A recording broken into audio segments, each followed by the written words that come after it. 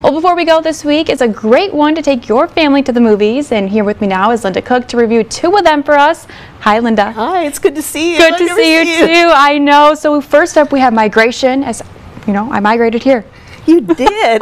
This is the movie for you. Yes. Illumination is the studio that brought us Despicable Me and the Minions. Yes, and that my is favorite. the studio behind Migration. This is about a group of ducks living peacefully, a family on their little pond, until a new flock comes in on their migratory route and says, you know, you ought to come with us to Jamaica. It's really nice and warm there.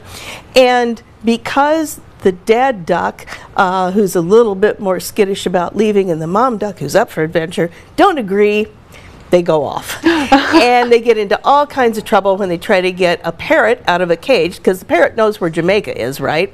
And it's just a fun 90-minute adventure, perfect for littler kids. They'll understand it, you know, not a lot of cerebral things, but you don't need that. I thought the characters were fun.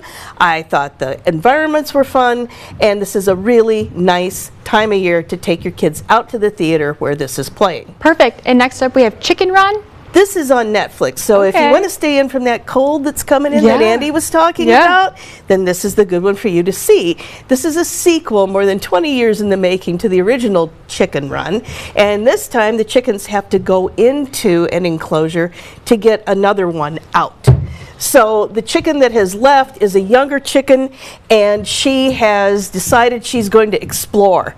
Well, she ends up at a chicken factory where they make, guess what? Nuggets, right? So the whole family has to come in and save her. It is fun, it is goofy, not as good as the first one, but it's certainly worth a look. Look at this animation here. Kind of reminds you of Shaun the Sheep. It's the same studio, Aardman Studios, very good. So I give both of them 3 out of 4 stars.